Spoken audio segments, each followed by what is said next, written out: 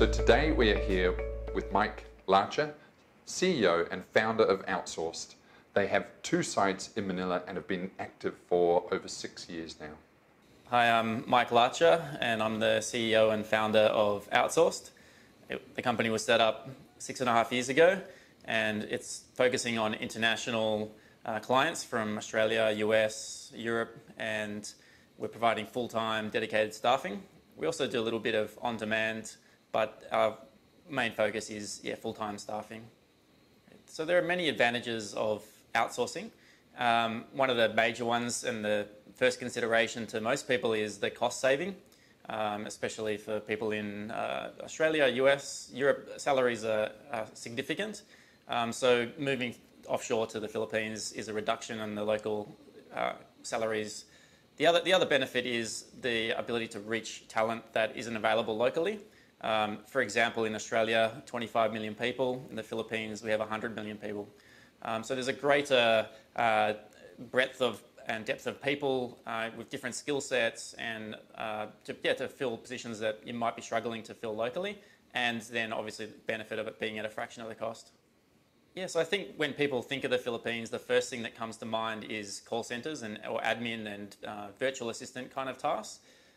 While we do provide those services, I think our niche and something that's great about the Philippines that a lot of people don't realise is the technical competence. Some really amazing web developers and technical consultants and network engineers, and also in accounting and finance, and there's people here that are consultant level, 10, 15 years, masters educated.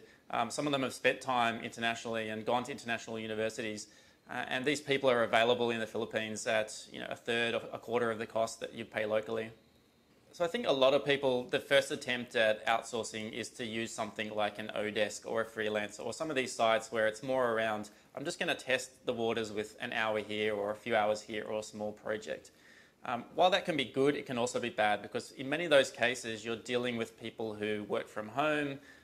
There's no quality assurance around them and there's no client services operation. So you might get lucky, but it's not always the best way to start. With a company like Outsourced, we provide dedicated staffing. We've got the recruitment team, we've got ISO certified processes behind us, and we make sure that the people that we're finding are the highest standard and are tested and proven. The way to get into it without going straight ahead and saying I want 100 staff is easy. Just start with 1 staff member. If for whatever reason it doesn't work out, we put the staff on performance monitoring, and in the worst case scenario, if they still can't improve, then the staff member is released. So there's really no lock-in period. There's no long-term commitment. It's all about giving it a chance, trialling it with 1 staff member, seeing how great it is, and then growing your team from there. So I think to get started, one thing I always recommend is don't go with a junior staff member or a graduate. Go with someone who has some experience, who can be the foundation of your team. If you're looking at getting to 10 or 20 or 100 staff, make the first employee someone who could end up being a leader of that team. It's also going to be a good first step into trialing offshore staffing and outsourcing. So I think that's where I've seen these kind of endeavours succeed, is when someone starts with a more senior staff member. The kind of tasks that can be done in the Philippines, really it's endless. Anything that can be done remotely. It doesn't have to be just a virtual assistant, which I think most people think of. It can be anything that you're currently hiring for at the moment locally. When I say that, it doesn't necessarily mean as well you have to let go of everybody locally. The benefit of having the addition of the offshore staff, still have your local team, but grow offshore as well, is your profits will increase, making your business more successful, which in turn can mean that you may be able to hire more staff locally, thus helping your local economy. So it's not just about cutting costs and sending jobs overseas. In many cases, it's actually about increasing profits and increasing the productivity of your business and creating local jobs as well. Sure. So the unique selling point of Outsourced is our attention to detail around quality, especially in the recruitment element and our ongoing client services. So we have over 50 client services staff here that are here just to make sure that our clients are happy and that the projects are running successfully and that the staff are turning up on time and that their performance metrics and KPIs are being met. In terms of the industries that we target, it's mostly contact centers. So we have staff doing telemarketing and inbound and outbound. But the largest percentage of our staff are actually technical staff. And that's a real niche that we have. We've got some of the best web developers in the Philippines working with some huge clients, ASX listed companies and massive organizations. We've got staff here working for them doing really high-end technical requirements that I think some of the other staffing companies just wouldn't be able to facilitate. In terms of our pricing, we're not the cheapest. We're not trying to be the cheapest. I think you get what you pay for really in any industry. We're really focused on the quality, and we're looking to align ourselves with clients who are looking to build a real high-quality team offshore that's going to be really reliable and exceed their expectations. So yeah, that's where we're positioned in the market. Yeah, so how it's priced with offshore staffing is we take a combination of the staff salary and a combination of our service fee, and we put them together and it creates a monthly fee for the client. So it's a combination of a variable salary, which we're going to help negotiate with the staff member, depending on their skill set and demands and so on, and then our service fee, which is a fixed price that is all-inclusive of all our facilities and equipment and recruitment services. And we make it really simple for the client and make it a fixed monthly fee. Yeah, so when someone engages a offshore staffing provider like Outsourced, it's not just about a table and an internet connection. It's much more than that. While we do provide that facility as a standard, we go far beyond that, and we have our recruitment team, which has full recruiter access to LinkedIn. We have multiple job boards. We have tens of thousands of applicants already in our database. So we're a recruitment company. Where the facilities, so we're comparable to a Regis or a WeWork, and these elements where you've got your own workspace, and we can contain it within a private area so that there's a team feeling. We also have client services to make sure that performance is being monitored and managed. We have an HR team to make sure that any client questions around the payroll and contracts, and we look after all the government requirements. We make sure that all taxes are paid and there's no issue with a client. All they have to worry about is telling us what job description they want, and we take everything from there. We'll go do the recruitment, we provide the facilities, we have on-site IT staff that make sure that the internet is always up, we have failover internet, we provide all the equipment, the MacBook Pros, the Dell computers, the dual monitors, all the equipment that is required. We've got internal legal representatives even to make sure if there's any matters that require attention. We can organise visas for people to travel internationally. We help clients with their travel arrangements and finding hotels, and there's so much to what we provide. It's definitely not just a table and a seat. There's a full spectrum of services to make sure that the client really doesn't have to do anything besides tell us what they want. I think the biggest thing to avoid with outsourcing and getting it wrong, and where I've seen it go wrong, is when someone starts with one junior staff and doesn't really give them any attention at all.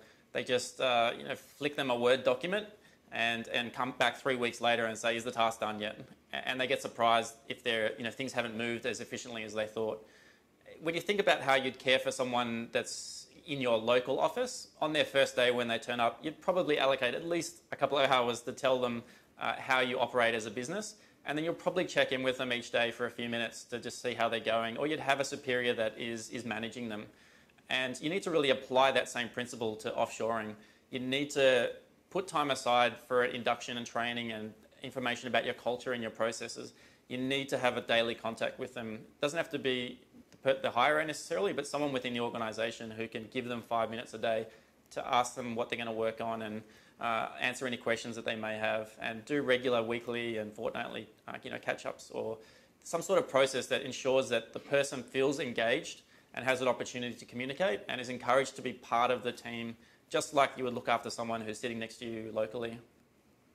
I think the best way to learn about outsourcing and to see does it work is speak to other people who have got staff offshore themselves, and think about all the different ways that you can engage offshoring. I mean, you can use something like the Odesk and just trial someone with an hour here or there. You can send a project to a company and say, deliver this project for me. Or you can do what we provide, which is providing the full-time staffing, which I think is the most familiar to most people because they're used to hiring staff locally. All you're doing is having a different location and hiring the staff in a different office. But you completely control all the processes. You completely control the tasks that they'll be working on and the quality that they'll be expected to meet. So I think it is the most familiar way, the staffing model, where it's full-time dedicated staff. It's so similar to just running a business locally. It's just like having another office in another city. A great first step to take is to actually jump on a plane and come to the Philippines. The Philippines is a great place, and come to the office and come check out the facilities and see the kind of people and talk to some other staff here and see how great the people in the Philippines are. To really get that trust that this is a company that's going to look after me and the Filipino people are amazing. And I guarantee anyone who comes here will have that feeling as soon as they leave the office, that they'll want to work with us. The next step is just giving it a chance with one staff member and seeing how it all works and seeing the success of this delivery and knowing that there's no lock-in, there's no commitment. We're here to hold the hand and make sure that the staff member is meeting the performance metrics. And if it doesn't work out, we just give the person notice and they would be released. But we do our best to make sure that the staff that are hired are the highest quality, that during the process, we're here to help coach and make sure that all the expectations around KPIs are met. And we're making sure we're here to make this a success for each client. It's in our best interest as well. The Philippines is a great place to do business, especially in Manila.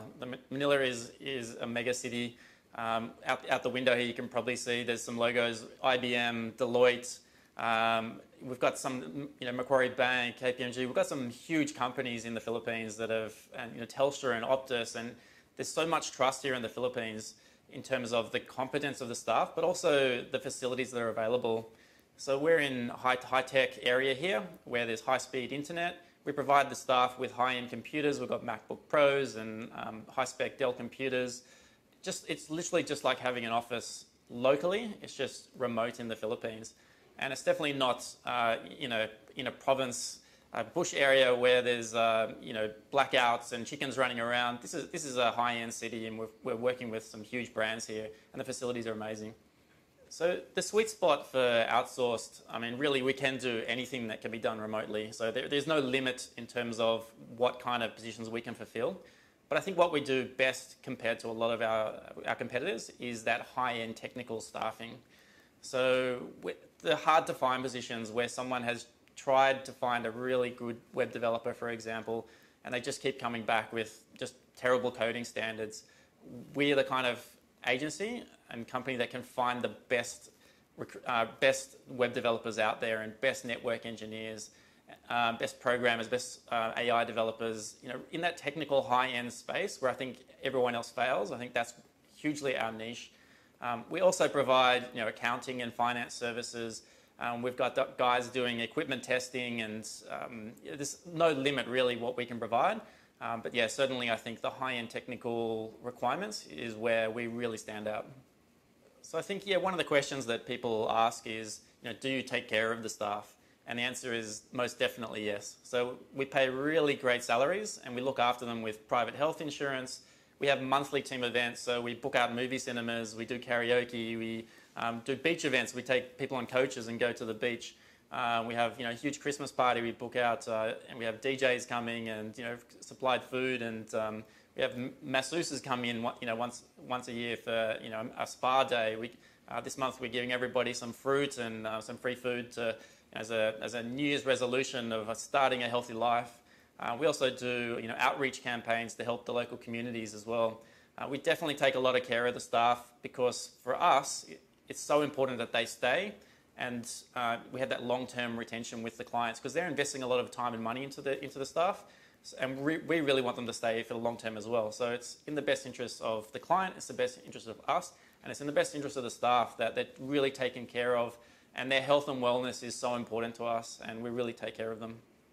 So we have lots of great case studies of clients who have come to the Philippines and grown a business and really trust their staff here, and it's become a core part of their business.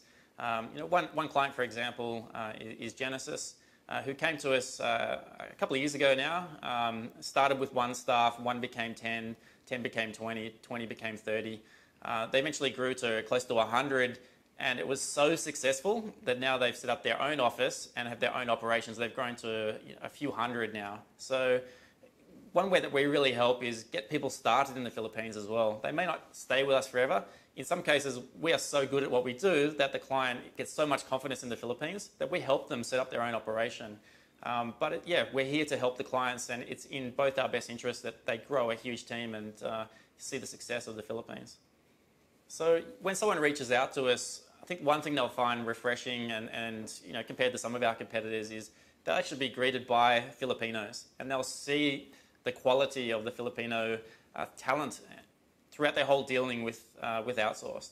So from the sales process, the first person they'll speak to is a Filipino, and they'll see their quality in terms of communication and ability to make sure that the client is given what they need. So it's as simple as just sending us an email or going to our website, completing the online form, or just jump on the phone and give us a call. And we've got a team of people here that are here to welcome clients. If they ever want to come on site, that's another great thing. We invite people on site, and we've got our client services manager who can walk you around the facilities and make you really welcome in the Philippines. So some people will ask, why the Philippines? I think one of the best things about the Philippines is the people, the communication skills, the service-oriented nature, the gentle nature, the appreciative nature. They're just wonderful, wonderful people to work with. For Australia, it's great from a time difference perspective. It's only a couple of hours. Compared to somewhere like India, for example. The biggest thing for me is the quality of the output. So yes, it is a little bit more expensive than India, but once again, you get what you pay for. And with the Philippines, the quality of the not just the communication, but the output of what they're going to deliver, it's just miles ahead of India. I've also found with staff retention that the loyalty of Filipinos, we keep them very happy, we look after their health and wellness, we're aligning them with clients who are going to take care of them as well, and they'll stay for many years to come. They're not going to just jump around for a cent here or there. It's really, the Filipino people are super loyal and just amazing to work with.